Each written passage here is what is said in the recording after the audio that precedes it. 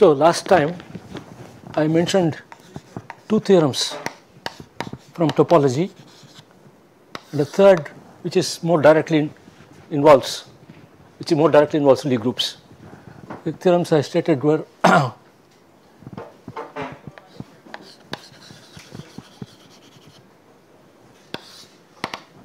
is the following: if M is a compact orientable manifold,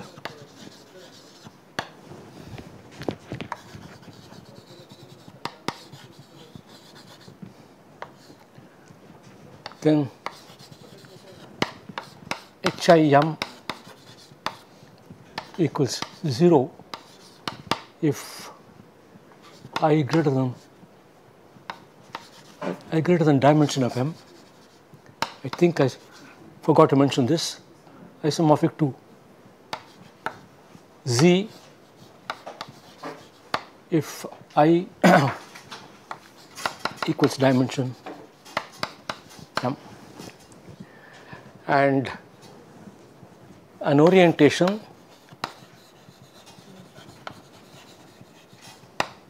determines a generator Z.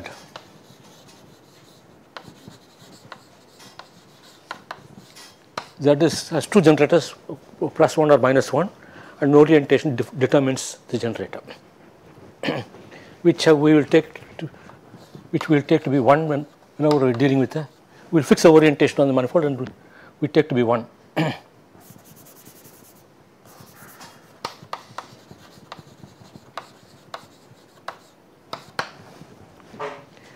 Okay, you need an orientation to fix the generator, and so the generator corresponds to 1 in Z under this isomorphism. That's the first statement. The second theorem I stated is the following: if Mn are compact orientable manifolds, oriented manifolds, which means I fix an orientation, which essentially means same as fixing a generator, then and F M to N or compact manifold same dimension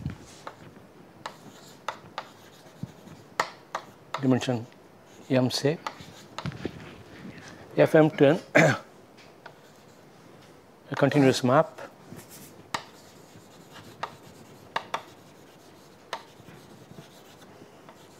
such that the induced map in the mth homology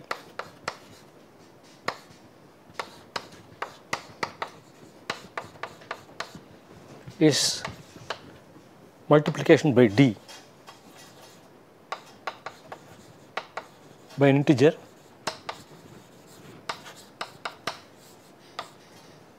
Z not equal to 0,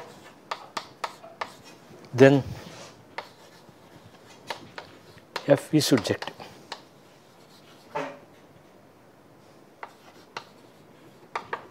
These are two statements deduced which I want to use for proving some theorems about compact Lie groups. I also stated another theorem which is due to Heinz-Hopf,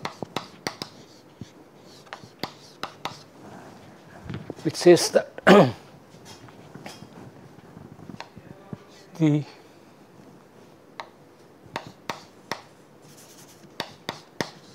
cohomology algebra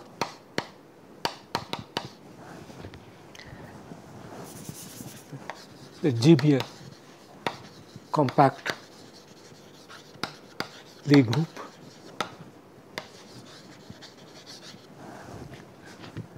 then there exist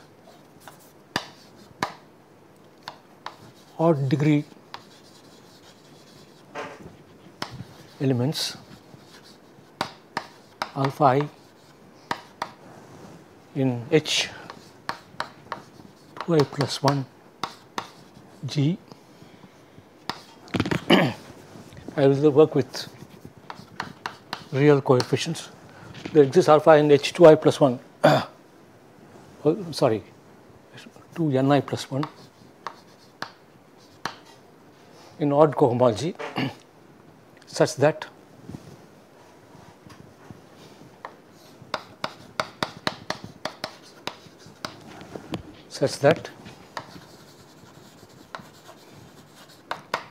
the inclusion R of the direct sum I equal to 1 to L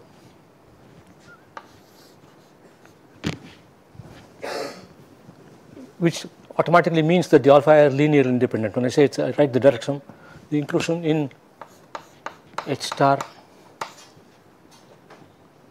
G R extends to an isomorphism of the exterior algebra.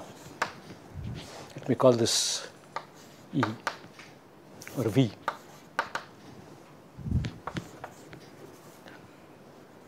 Exterior star V, this is exterior algebra of V.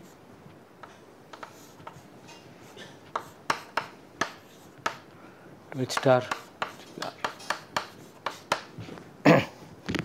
See, V is a vector space and it's graded by elements of degree 2ni plus 1 odd degree elements, some L of them.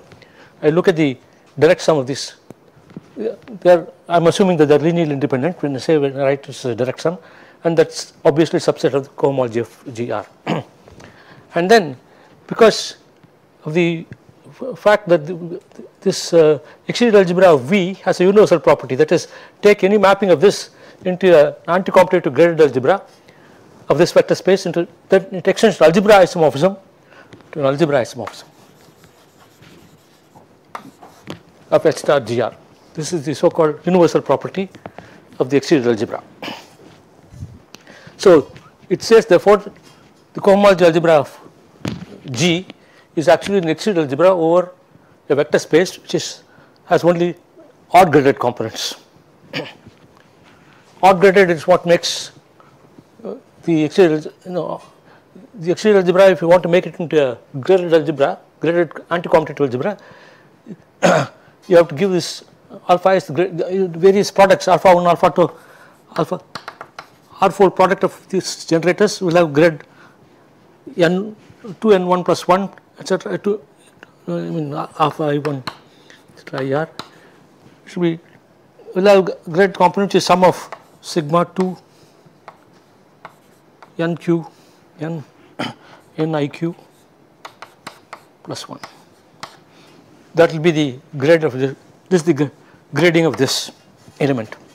So that is the statement. Not a difficult theorem to prove. I will give a quick indication of the proof.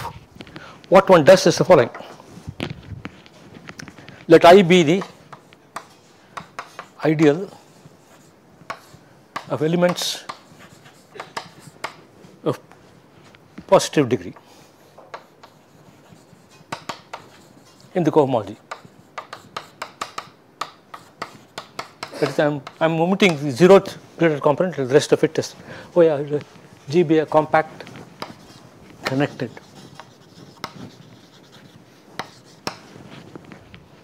Then if you look at I by I square,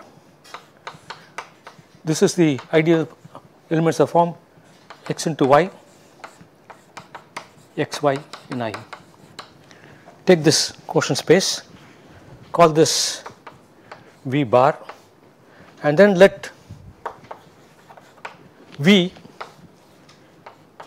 see I is the ideal of all positive things.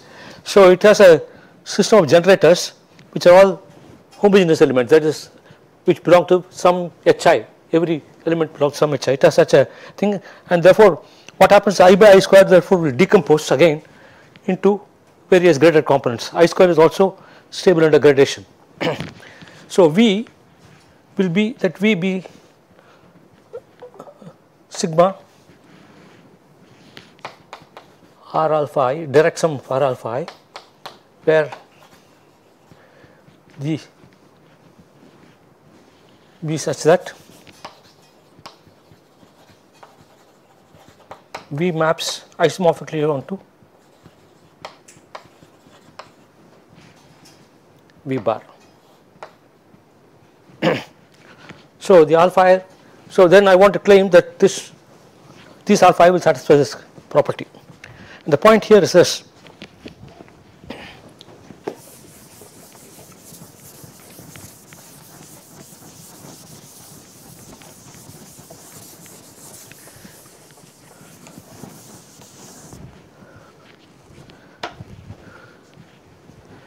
this is now, so what the theorem follows from the purely algebraic theorem, which says that let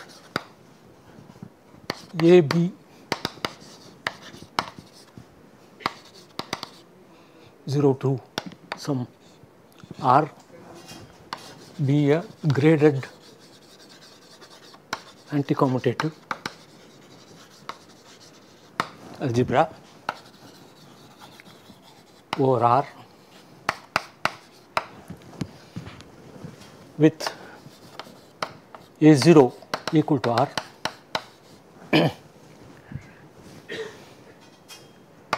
assume that A admits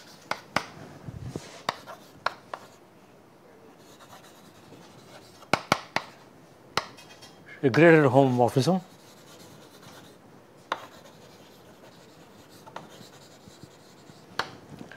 delta, which goes from A to A tensor A.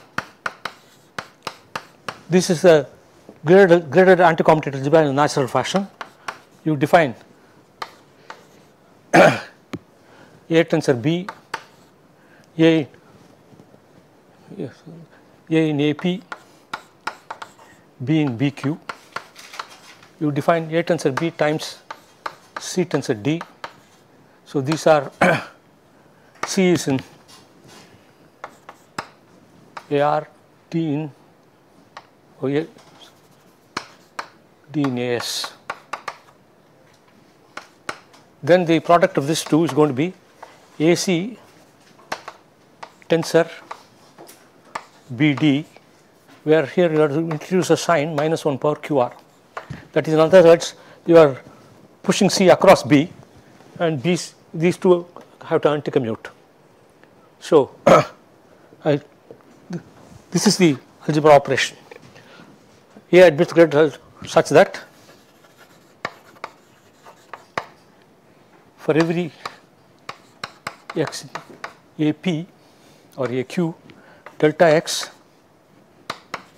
q greater than 0, delta x equals x tensor 1 plus 1 tensor x plus sigma psi I tensor eta I, where degree of psi I, eta I are both greater than 0.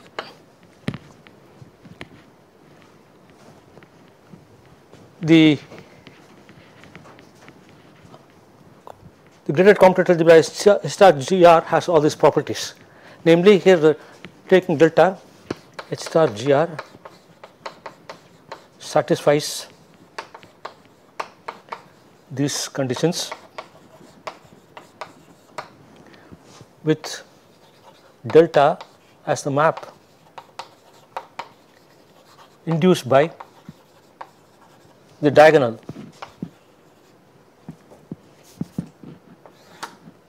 by the multiplication G cross G to G. So M is the group multiplication G cross G to G. You take the mapping, which is induced mapping in cohomology, which will go in the opposite direction. That has all these properties. So the problem, the theorem, Hopf's theorem, reduces to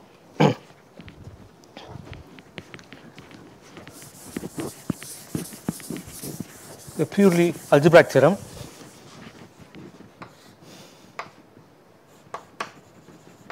which is also proved by Hopf, in fact,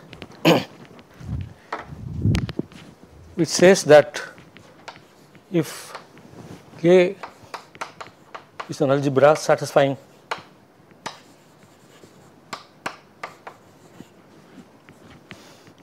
the above conditions and V is a vector subspace of sigma ai direct sum of the I greater than 0 such that which maps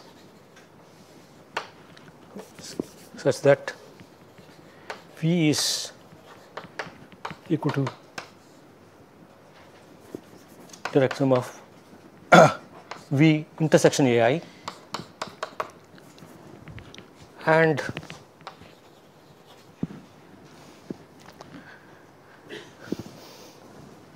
yeah maps isomorphically onto I by I square,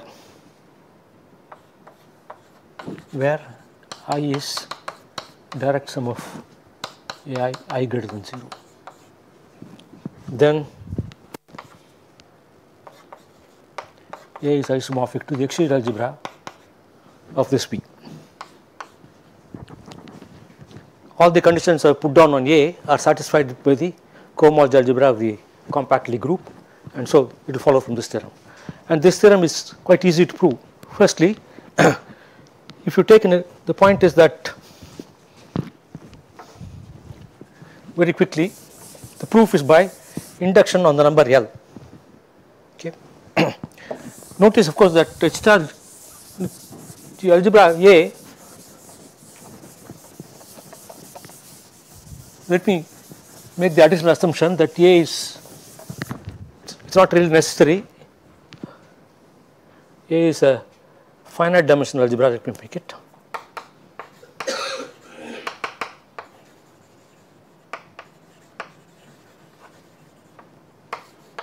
Such that the finite dimension is not necessary, but from the proof you can easily see that you can get rid of that condition. The proof is by induction, so that is why it's by induction. So because I by I square is finite dimensional, we prove by induction on L, which is the dimension of what I call V. So pick an element x in V of smallest degree.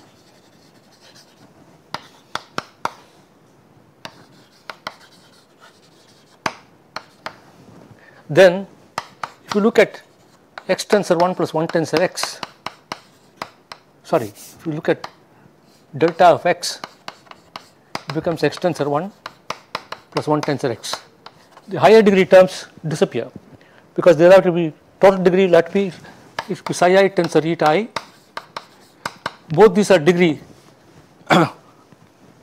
This x is the smallest degree, so this is both these will have to be of degree greater than that of x, which is impossible because they should add up to the degree of x, because delta is degree preserving. So plus all this will be here, but this is 0 since degree psi I eta I are both greater than 0, have to be greater than x strictly, greater than or equal to x, and degree psi I plus eta I, degree eta I equals to degree of x. Because of that, delta x has to, this disappears therefore. Delta x equal to x tensor 1 plus 1 tensor x. And then if you claim degree x is odd, if not,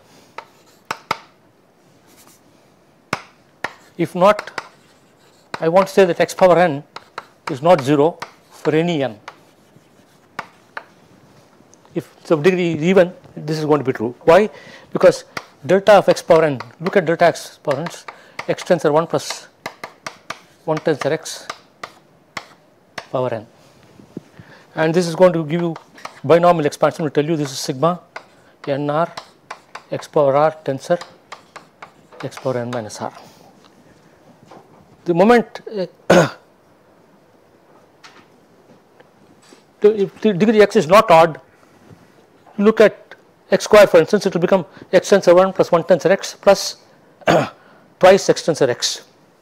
If x is not 0 and is not of odd degree, x tensor x will also be non-zero. So, which and inductively you prove therefore that delta x power n is never 0, which means x power n is never 0. Okay, but our algebra is finite dimensional. So, x power n has to be 0 for some n. So, this proves that degree of x is odd. Once the degree is odd, what you do is the following: you look at the ideal generated by I. So, two-sided ideal, one-sided ideal does not matter because the multiplication is anti-commutative. Look at A by xi, call this A1. This is going to be generated by one element less than the generator started out with. So, induction, and notice that delta of xi falls into A tensor xi plus xi tensor A. So, you find that you delta will map this into A by xi tensor A by xi. I mean, you get a natural map of the original delta factors through to a map of this into this. So, this becomes again a Hopf algebra, which is generated by less number of elements. By induction hypothesis, it's an exceed algebra. So, you find that A by xi is isomorphic to the exceed algebra star B. And on the other hand, you look at the algebra generated by just x alone, star B prime. On the other hand, the algebra R plus Rx is nothing but the exceed algebra of a one-dimensional vector space. So, this now this is, you have this A by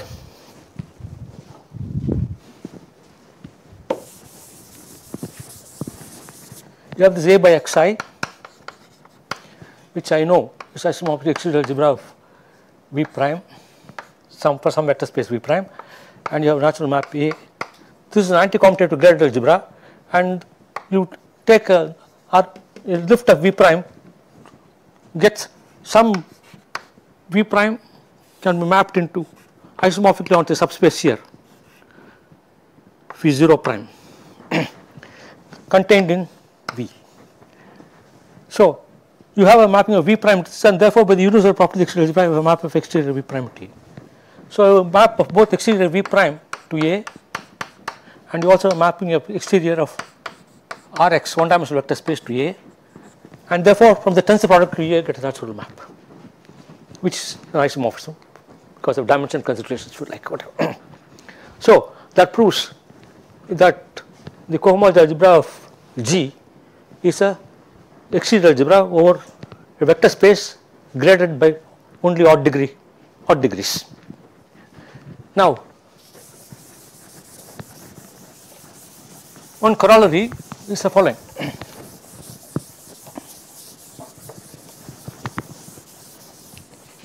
If V,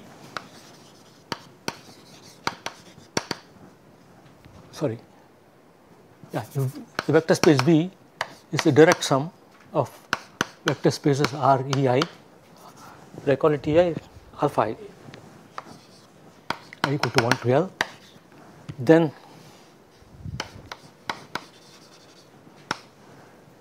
dimension of G equals sum of 2 Ni plus 1, 2 Ni there, I equal to 1 to L, and H dimension G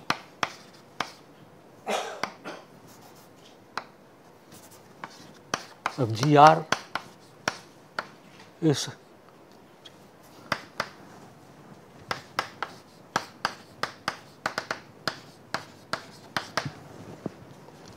the exterior algebra has a top dimensional element beyond which all the exterior powers are 0, and the top dimensional element looks like this. So, the top dimensional element, top degree element of the exterior algebra is of precisely degree sigma 2ni plus 1,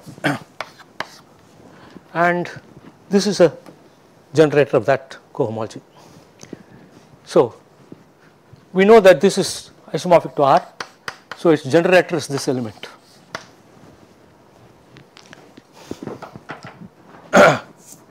Now,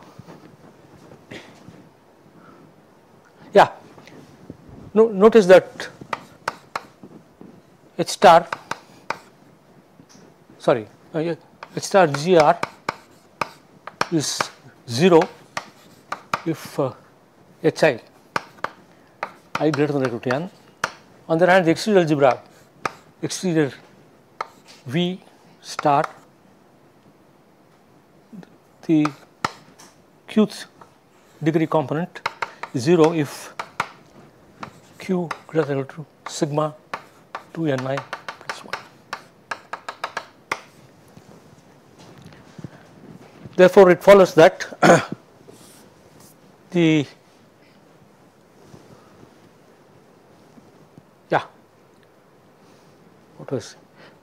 so the top degree element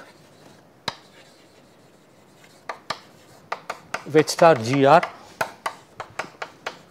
is nothing but is of the form some lambda times alpha 1 exterior alpha L for some lambda in R. Anyway, so much about the cohomology. Well, how am I going to use it? I am going to use the other theorem about the degree of the map. What I will now show, next step, is the following.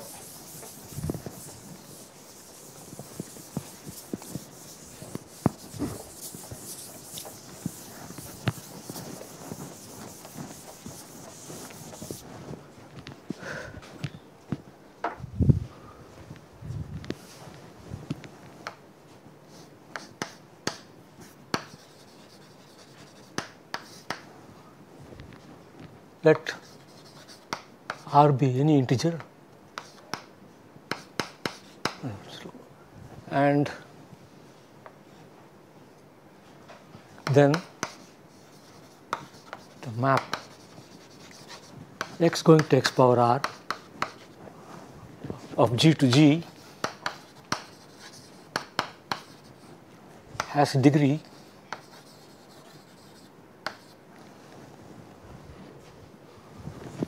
which way is it? Yeah, R power L, where L is the dimension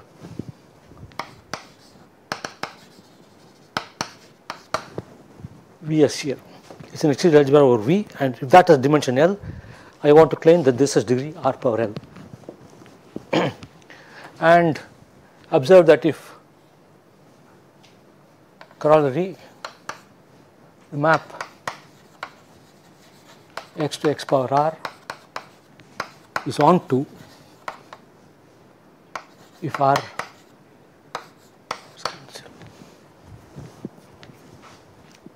why did you look at the mapping x to x power r, it is degree r power l, which is greater than 0, and if the mapping is the degree, if mapping between two compact manifolds is degree not equal to 0, then it is surjective. That is the second theorem I stated. So, this tells you that in a compact Lie group, G compact connected, I mean this is a blanket assumption, unless I state otherwise, G will be a compact connected Lie group. So, this mapping is surjective, that is, you can, in other words, in the group G you can extract R roots for any R, whatever R you take, extract R roots in the G, which is obvious in the case of the circle and therefore also in the case of the torus. Take any element of the circle, you know you can extract its R root, and you can product of circles, it's obvious. Now I am saying it's true for any compact Lie group. How does the proof go? I just have to look at what this map does to a generator. So, let us look at generators alpha 1, alpha 2, alpha r generators, a basis of V where H star G is isomorphic to exterior algebra of V. Now, the generator for the highest homology we know is of this kind. It's a generator. Now, what does let us take the case r equal to 2. The general case is very similar, right? What does it do when you take r equal to 2? You are looking at the mapping G to G, which is x going to x square, which can be thought of as the mapping of G to G cross G, the diagonal mapping, and here the multiplication. This is what the mapping x going to x square is like. And so, under this map what happens? You look at any element, any of these generators alpha I, it will go into, under this map it will go into alpha I tensor 1 plus 1 tensor alpha I plus something more. Okay. And these are the and when you write psi I j tensor eta I j, and then you go here, this is nothing but under, so G to G cross G under the diagonal map, and this sorry I'm not saying it right, the mapping is in cohomology. So this is what the mapping x square is. Now I want to see what happens to this G, and under the multiplication here m star, this is where alpha I goes into alpha I tensor 1 plus 1 tensor alpha I plus something more. Okay. And then when I G cross G, this diagonal map is induces the multiplication cohomology. So this will go into, when I take this map, it will go into alpha I tensor 1 plus 1 tensor alpha I, it will go into 2 alpha I plus something here. So the various elements go into, let me write, alpha 1 goes into 2 alpha 1 plus something more, alpha 2 goes into 2 alpha 2, and so on. Now arrange the alpha i's in increasing degrees. Then if you look at 2 alpha 1, lowest degree, it will simply go into 2 alpha 1, nothing more, because here it becomes simply alpha I tensor 1, no more terms. When you take 2 alpha, this is the second one, it goes into alpha 2, plus here you might get something involving only alpha 1. So something involving alpha 1. And similarly, if you go to alpha r, it will go into 2 alpha r plus something involving alpha 1 etc. alpha r minus 1. When I take the product alpha 1 etc. alpha r, they will go into 2 alpha 1 to 2 alpha 2 etc. here. But when the additional terms, what happens is this, some one of the alpha I will get repeated, and alpha I times alpha I is 0. So all those things disappear. So what happens, alpha 1 etc. alpha r goes into 2 power L, there are L elements, 2 power L alpha 1 etc. This is generator, so the degree is 2 power L. And a similar argument, if you want to cube, you take the product 3 times, G to G cross G, and then to multiplication, same thing, and then it everywhere instead of 2 alpha 1, you will get 3 alpha 1. In general, if you take raising to the power r, you will get r alpha 1, r alpha 2, etc. So, so that shows the mapping is of degree is positive. So you can extract rth root for any r. Now, from this we will deduce the first important corollary.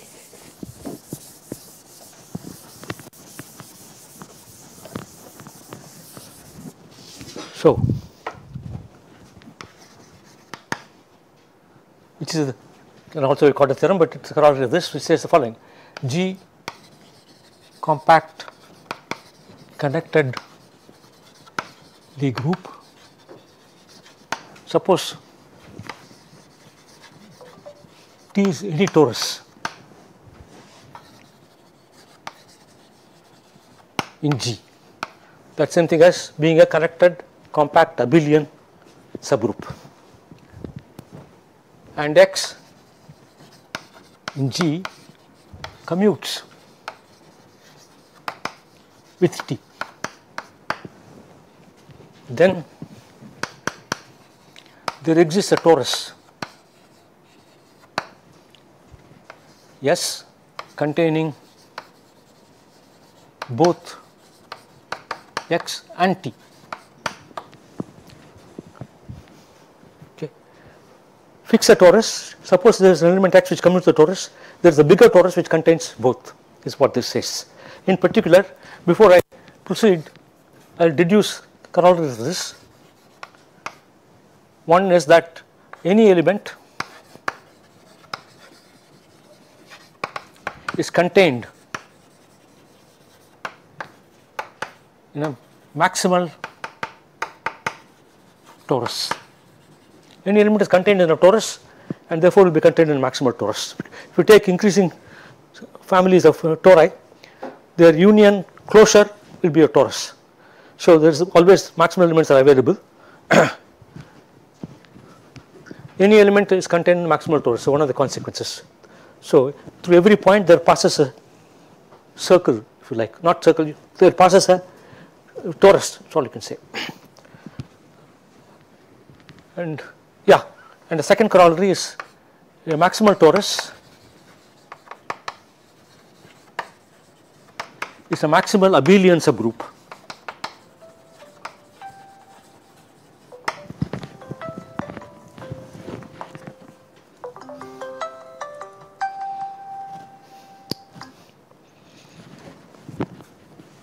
A maximal torus is a maximal abelian subgroup of G.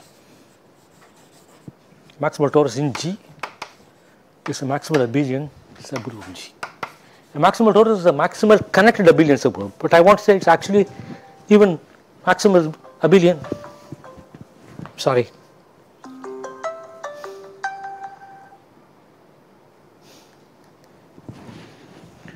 Okay.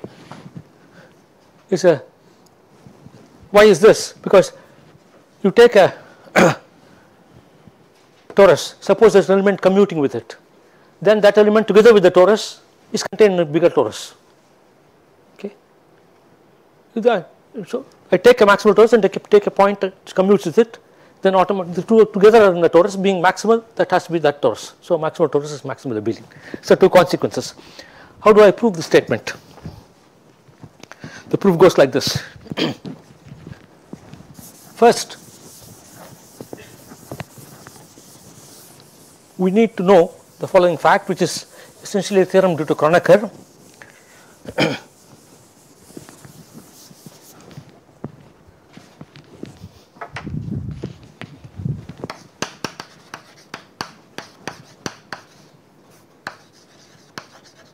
Number theory. It's a number theory theorem. It says the following: if T is any torus, then T contains an element such that the cyclic group generated by theta is dense in T. In fact, the theorem of Kronecker says the following: if alpha equals 1, alpha n minus 1 is an element in Rn such that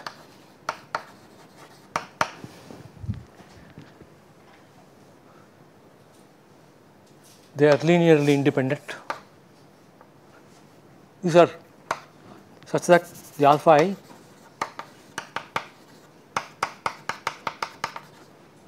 are linearly independent over Q,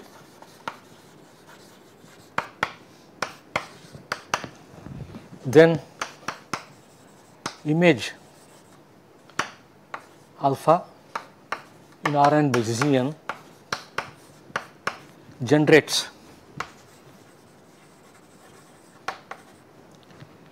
a dense subgroup. That is how you get elements in a torus which generate, such that the cyclic group generated by that is dense in the whole. For example, if you look at two elements, one alpha in R2, and look at the cyclic group, look at the image, and from this you are mapping into R2 by Z2. If 1 and alpha are going to be linearly independent over Q, then you know m plus n alpha is dense in the entire real line. From that you can see that the image of this generates a cyclic group which is dense in R2 by Z2. It's a two-dimensional torus in which you have a cyclic group generating this. So it's a more general version in n dimensions. So that's a theorem essentially due to Kronecker.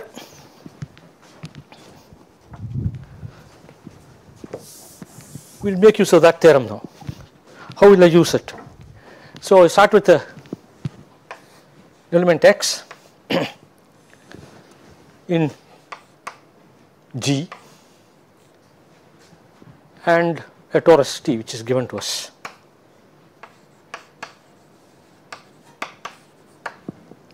I pick an element. Now look at the group generated by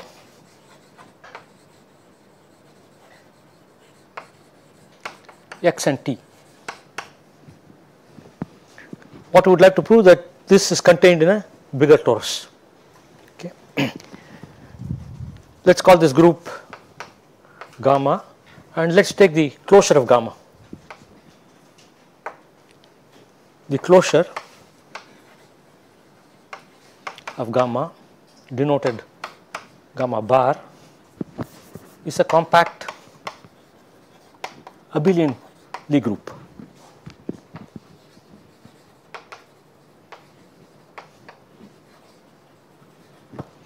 Let us denote by gamma bar 0 the identity connected component. Gamma bar is a compact Lie group, so it is a manifold. It has only, since it is compact, it has only finitely many connected components. And if I call the gamma naught bar the connected component containing 1, the identity element containing 1, then it is a subgroup, and gamma by gamma bar by gamma bar naught is finite. It is a compact group and discrete, therefore finite. The quotient is a finite group. So it follows that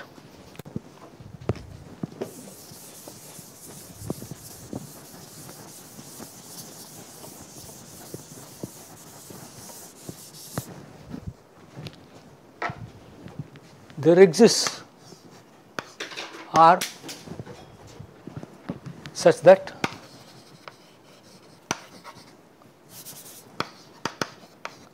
R an integer, positive non-negative integer, such that x power R,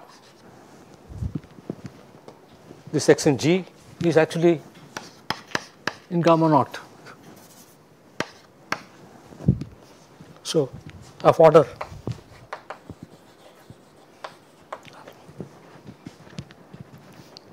in other words, this implies this has finite order. So any element of gamma bar, if you raise it to the rth power, will fall into gamma naught. So in particular, x power r will fall into gamma naught.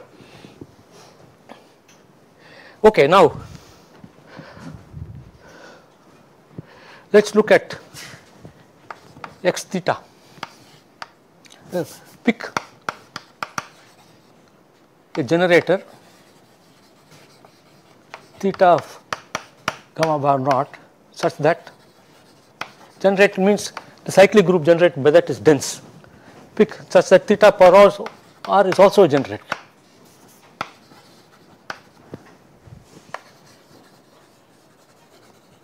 Such a thing exists, as you can see from the Kronecker theorem. So, let us now look at x,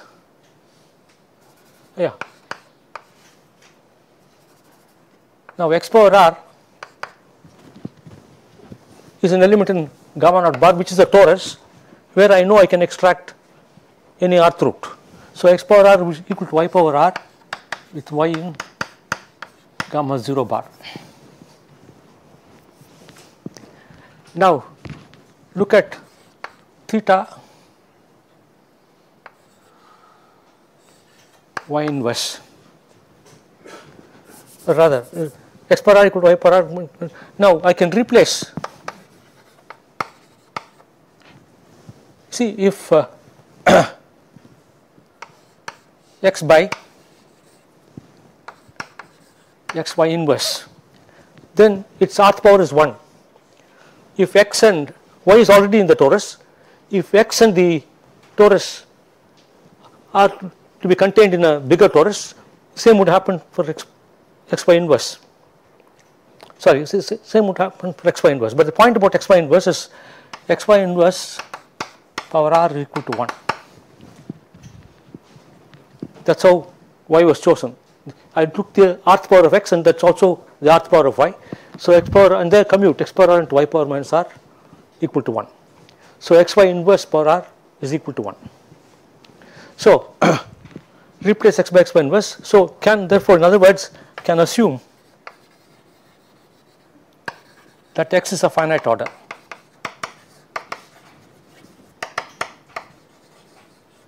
R. Now, I then look at this generator theta such that theta power r is also a generator. Let us look at the element theta power r. Let us look at the element theta x. What is the group generated by?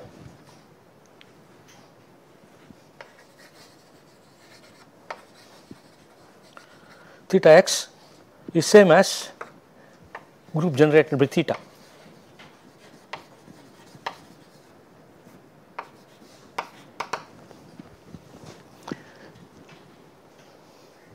Am I saying it right? Group generated by theta x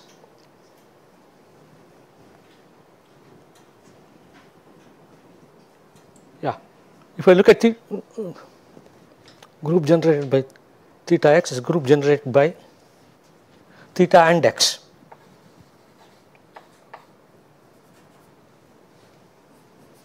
Why? Because look at theta x power r, that becomes theta power r, which generates the torus. And then, so the group generated by theta x contains our torus, but theta is already in the torus. So, the group generated by theta x contains theta and the torus. So, group generated by theta and x is same as the group generated by theta x. Okay. Now, so if I am able to prove that there is a torus through theta x, then I am done. If there is a torus containing theta x, I am done. To show that theta x is in a torus. That's what I have to prove. In other words, in the statement of the theorem, I could have taken the torus to be the trivial torus. Okay, now what do I do?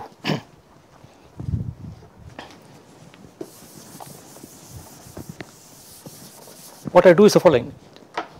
So, pick element x in G, define sequence xi inductively as follows.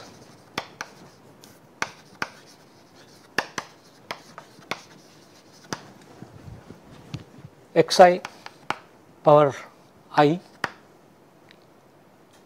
equals xi plus 1 power I equals xi. In other words, I have defined xi, then I take xi plus 1 to be an ith root of xi which exists by the theorem we proved. We raising to the power r is a surjective map. Assume inductively as follows: xi plus 1 power I is xi. such a sequence exists, because I can extract the truth all the time, and take the group generated by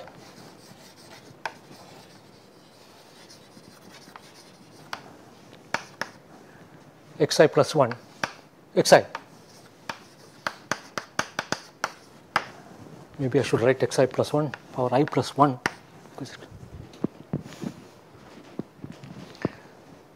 Then observe that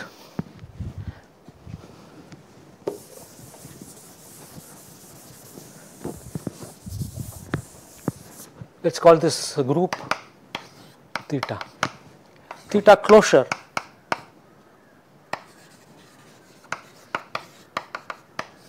is a compact Lie group. I have been using the Cartan's theorem that the closed subgroup of a Lie group is a Lie group constantly. So I know that this is a compact Lie group, and therefore theta naught be the identity connected component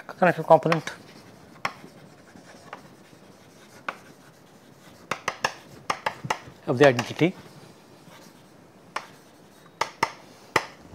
Then I know that theta by theta naught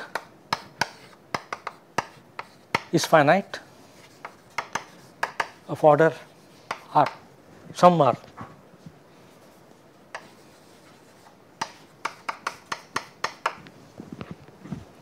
Now the point is that look at the group generated by xi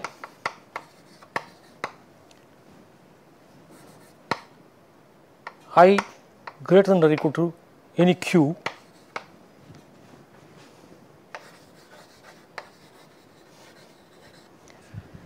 is the same as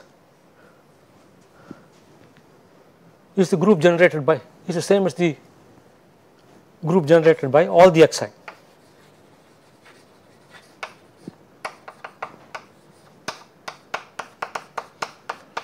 Why? Because any xi is a power of next one. So if I look at xi minus 1, that is contained in the group generated by xi, because it is the I plus, by definition it is the ith power. Xi minus 1 is the ith power, xi minus 2 is the I minus 1 power of that, and so on. So once you capture xi I greater than or equal to q, you capture everything. So the group generated by theta naught is this. On the other hand, notice that any xi is a qth power for any q.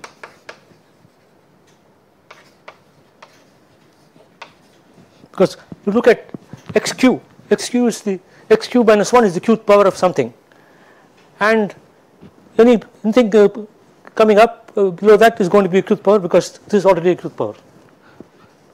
The point is, when you raise xn to n factorial, you will end up in x, and therefore you find it in other words, this group generated by this is a divisible group, and therefore it's a divisible group, so the quotient of any divisible group cannot be finite unless it's trivial. Implies theta is divisible, implies, notice that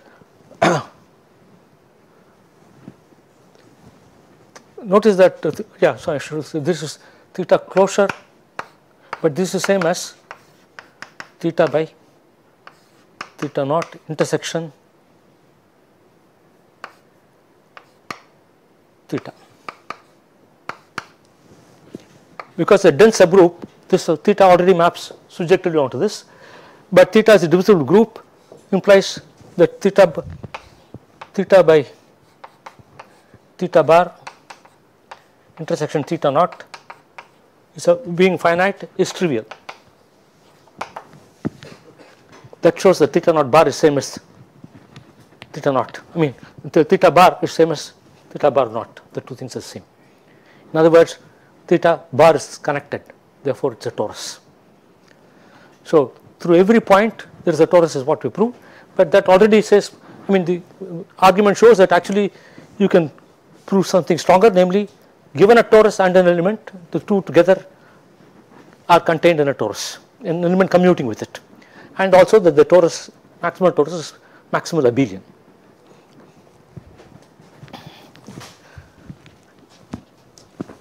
And there's another interesting consequence of this. It's the following.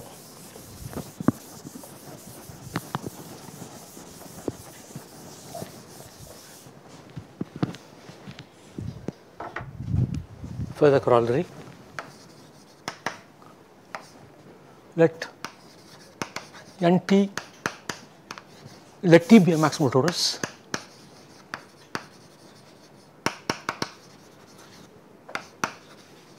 and Nt its normalizer in G. This means Nt is the set of G in G such that Gt G inverse equals T. That's what normalizer of T is. Then the identity connect Nt is compact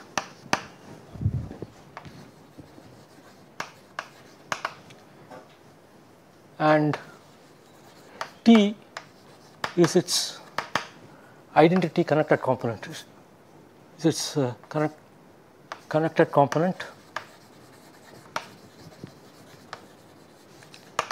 of the identity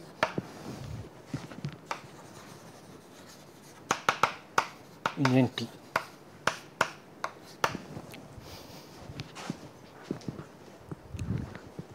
So T is a maximal torus. I look at the normalizer of T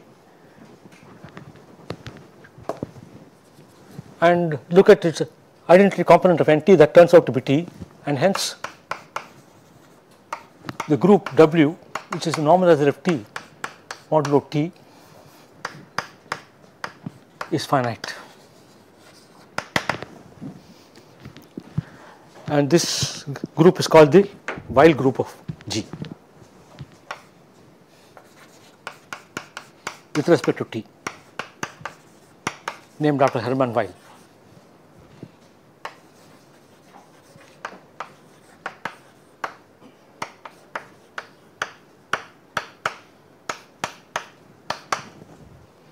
Why is this true? So we have proved that a maximal torus is maximal abelian. Now you have a natural mapping from Nt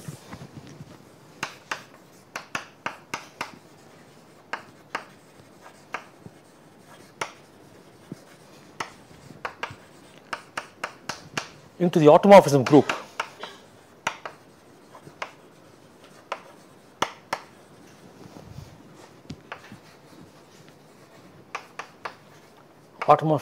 group T, all automorphisms of the torus T into itself, all analytic group automorphisms of T into itself. Sorry?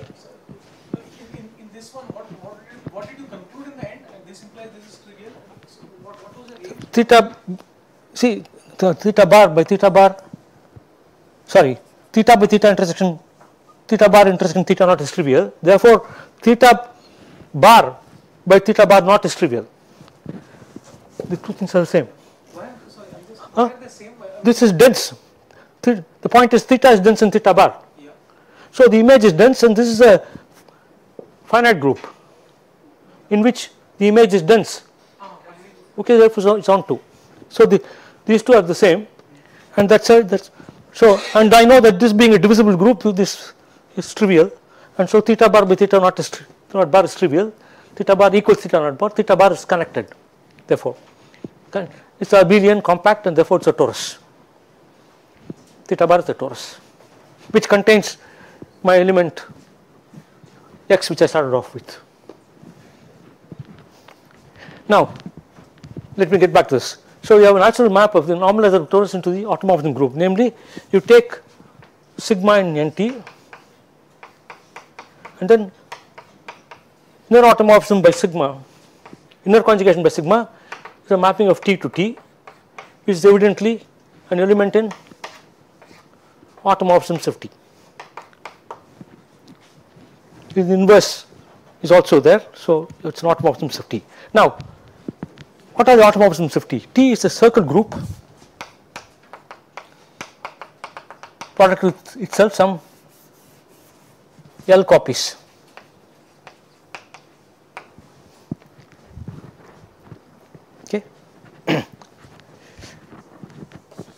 what are the automorphisms? What are the endomorphisms? So if you take a mapping, you are taking a mapping of this into S1 cross S1 cross S1. If I take an endomorphism of these groups, continuous endomorphism of this group into itself, it's going to be given by, take any one factor Si, it will go into the product. So you will get, in each element X, you will get element Xij here, as J varies. In other words, an endomorphism, mapping a homomorphism of S1 to S1 is simply given by raising by an integer. So what you find is that the element sigma determines a matrix of integers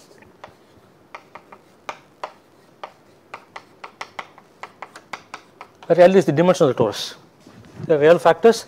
So it's an L cross L matrix. Any endomorphism is an L cross L matrix of integers. And if we want it to be an automorphism, it has been an invertible matrix, obviously. So you find that this is aut T is nothing but GL LZ. A little bit of an argument will show you that this mapping from NT to GL LZ is actually continuous when you equip this with the discrete topology. That's not difficult to see. You equip that with the discrete topology, this mapping is continuous. So you have a continuous mapping from this, and since T is maximal abelian, it factors through NT by T. This mapping factors through NT by T. It factors through to an injective map of NT by T in this. This is injective. Because what's the kernel? The kernel of this map is those elements which go to trivial element, which means those which commute with T, and that is T. So NT by T maps injectively into this. This is a discrete space, and this is a continuous map. So this NT by T on the other hand is compact because NT is closed. That's obvious. Look at the definition. NT is closed. T is, therefore NT is compact. So NT by T is compact and goes injectively into a discrete group. So NT by T must be finite. So the group W is finite. It's called the Weil group. It's a finite group. NT by T is finite. So all these are corollaries of that one statement that given an element X and a torus commuting with it, the two together are in a torus. So we conclude that every element is in a torus and therefore in a maximal torus, and NT by T yeah, right. Okay, now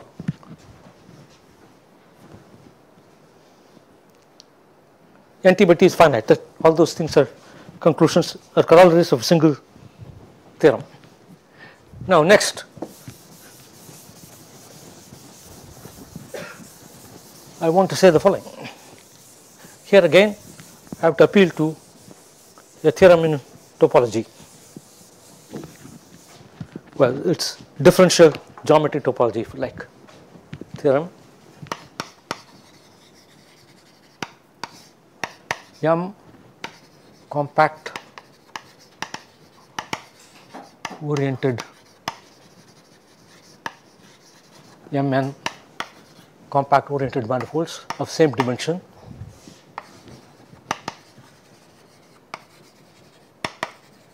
maybe I will make a definition first. A point compact connected. A point and F M to N,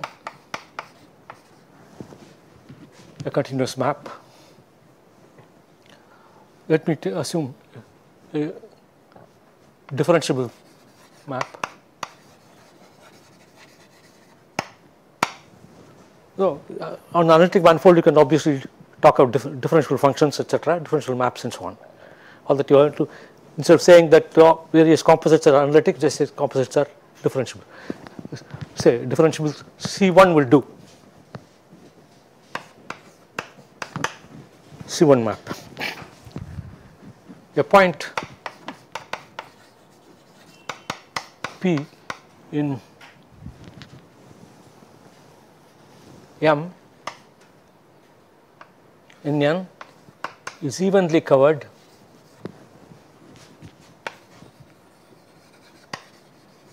by F if there exists a neighborhood U of actually for this definition I don't need a differential map, even a continuous map will do. There is a neighborhood U of P in N such that F inverse U is a disjoint union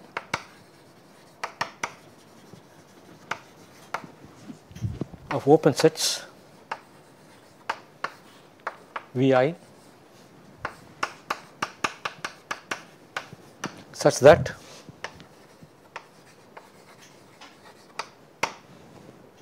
let me say there exists a U which is a homeomorphic to a disk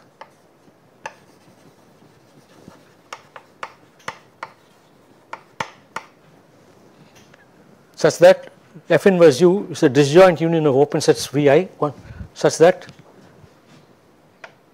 F restricted to Vi which is a mapping of Vi to U is a homeomorphism.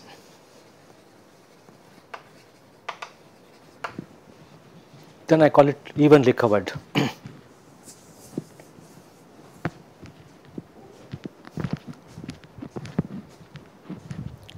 Notice that each Vi is a neighborhood of a point which is inverse image of P. So, F inverse P is a collection Pi 1 less than I less than R with Pi in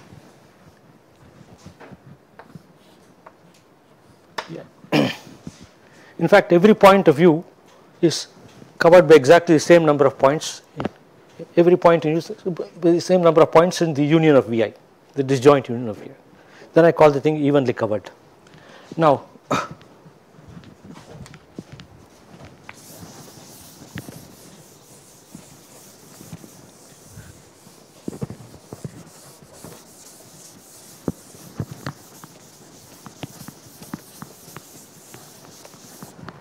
we have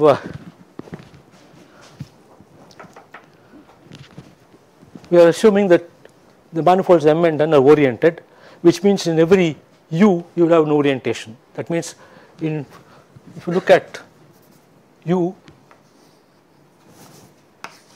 open set and take any point P in U, you get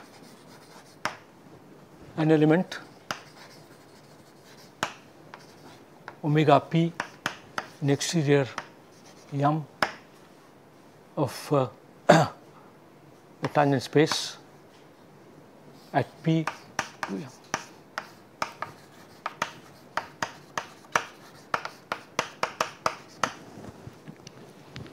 That is the definition of orientation. Tells you that in the exterior P power there is an element omega P which varies smooth. U is open subset of N, not M. So oh, sorry, yeah. U is an open subset of N. That's of N. We have a omega P which is omega P varying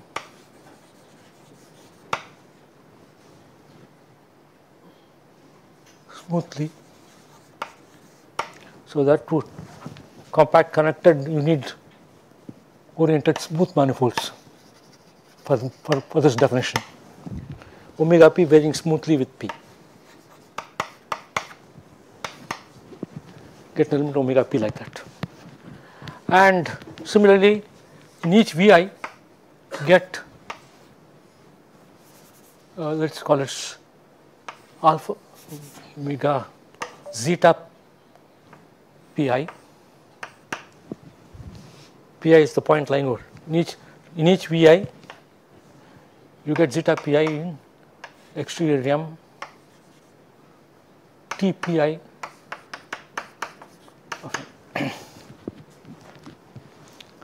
This is in fact you get here. In fact, you find omega q for every q in U. You get an element in exterior M TQ of, and similarly here for every QI you get an element zeta Q QI in Vi, which is the inverse image. You get an element zeta QI in exterior M TQ of. Now, under the map F, you can pull back this differential P form at the nth exterior power. From when you have a map F, you have a map dF from the tangent space to the tangent space, and therefore the reverse direction of the duals, and therefore from the exterior powers. So you find that D, I call the map dF star of omega P, omega Q if you like, equals some lambda Q I of zeta Qi. Lambda a smooth function. If it is a C1 map, smooth function not equal to 0 for every Qi. Smooth function, sorry, for every I on Vi for 1 less than or I less than or equal to R. Okay. So, the local degree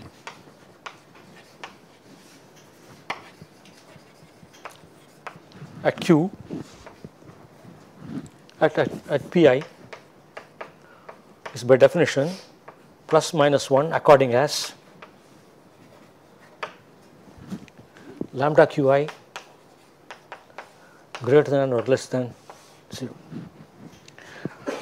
Lambda Q as lambda Qi as Qi varies is a function on Vi, which is homeomorphic to a disk. So it's tangent space to M at Pi, right? Thanks. So And therefore there also just okay. Thank you. Yeah. P belongs to N. Sorry? Top space at P belongs to N. No, this is N all right. Below top space at P. So that's so tangent space at N. Here Vi TPI M. No, upstairs it's correct. Huh? All the okay. It's okay, no? Yeah. So lambda Qi will have to be everywhere positive or everywhere negative. The local degree at Pi is plus or minus 1 according to it's positive or it's negative. So this is the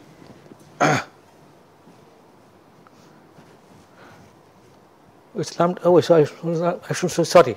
Df star omega Q is lambda Qi zeta Qi. I take it to be plus 1 or minus 1. Then the theorem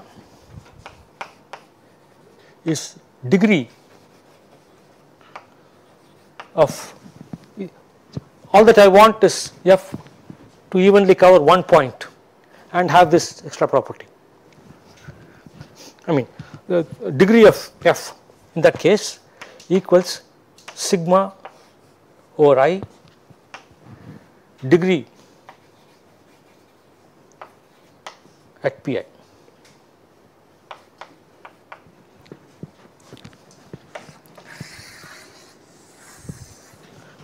So you see you can compute from some local data the degree of the map of the big manifold to another, provided you have a point which is evenly covered.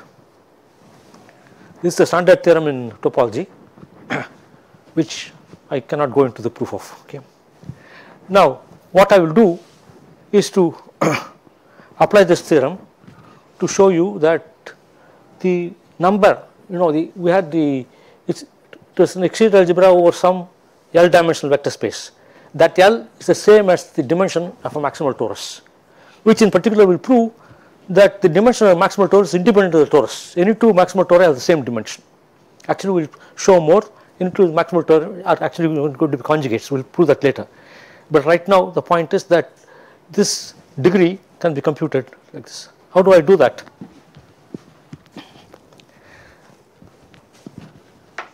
So, the proof of that, I am going to use this theorem to show that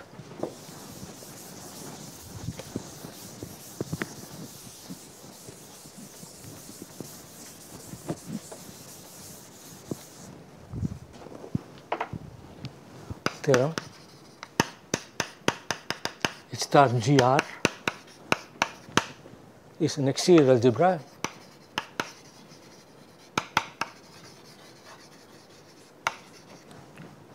on a odd graded vector space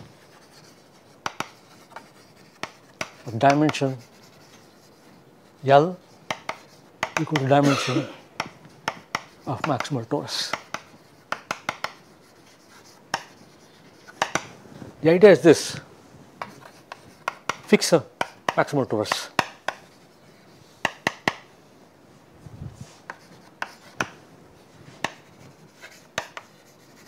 T, and let us look at the mapping G to G given by x going to x square. We know that this map has degree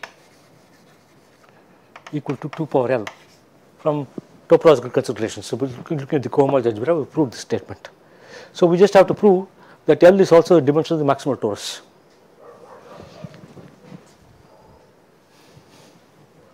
Degree 2 power L, where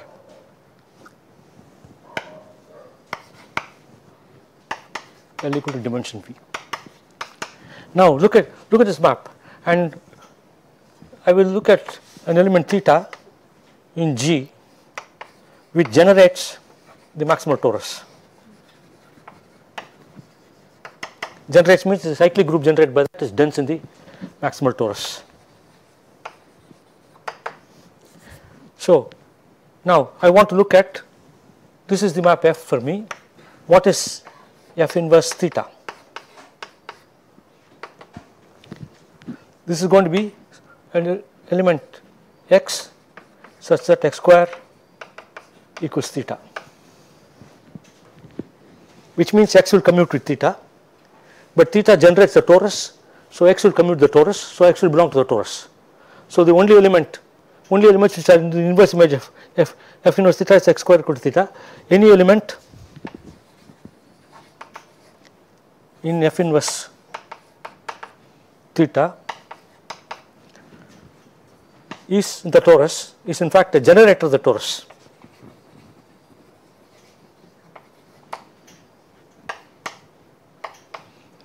Because theta is a generator, x is also a generator, x square is theta, x square generates, therefore x generates the torus. X is in the torus already. So, how many in the torus, you know how many points are there in the inverse image of any point? There are exactly 2 power points, where L is the dimension of the torus. And a little bit more of work, and then you find that if you take a sufficiently good neighborhood of theta, its inverse image evenly covers that open set. It requires a little bit of work, but I do not want to go into details of that. Local homeomorphism. Huh? Yeah, you have to, there's some proof you have to give that. I mean, the way you prove it is to look at the inverse image and look at the mapping x per r and calculate its differential. You find it's an isomorphism. Once you know it's an isomorphism by the inverse function theorem, you know it's locally homeomorphism, and you have to show that everything there. If you take the suitable open neighborhood of each of these thetas and translate them, you will get all the neighborhoods you want. That requires a little bit of work. And therefore, you find it is evenly covered, and it is also easy to see that the mapping x to x square preserves the orientation, that everywhere the local degree is 1. So, you add up, you get 2 parallels the local degree. There are 2 parallel distinct points, you get 2 parallels the local degree. So, 2 parallels the sum of the local degrees, therefore, it must be equal to the degree. But the 2 parallel here is the dimension of the torus, because they are exactly 2 parallel points over in the inverse image of a single theta. F inverse theta consists of 2 parallel points. At each of those points, the mapping is, the local degree is 1, and therefore, add up, you get 2 parallel. On the other hand, L is also a dimension of the vector space V, so the 2 are equal. Okay. Well, this is I don't want to go into it, because later on I am actually going to prove that all tori are maximal conjugate to each other, all maximal tori. So, I do not want to go into details to prove, but it is a good exercise to work out the proof.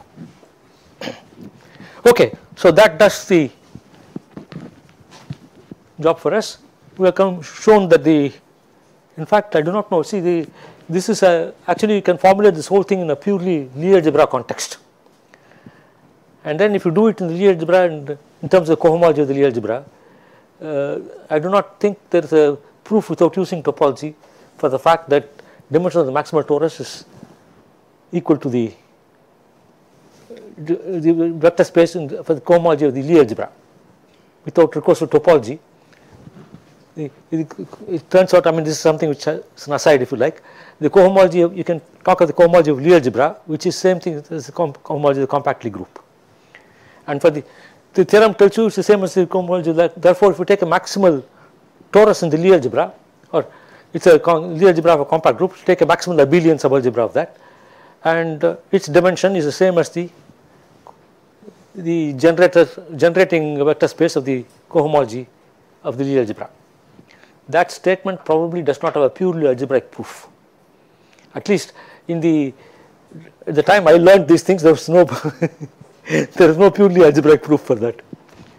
If you use topology, you find that the rank of that vector space is same as the dimension of the torus, and therefore in Lie algebra cohomology the same thing must be true. The dimension of the maximal abelian subalgebra must be the same as the dimension of the cohomology of the Lie algebra. And cohomology, to talk of cohomology of Lie algebra, you do not need the group at all, Lie group at all. It is a purely algebraic notion, cohomology of Lie algebra. We will come to that. I will probably say something about that at some point, but not in any great length. Okay, the next time I will prove the fact that all maximal tori are conjugates. This is again using topology. What we will do is look at the mapping. See G cross T to G.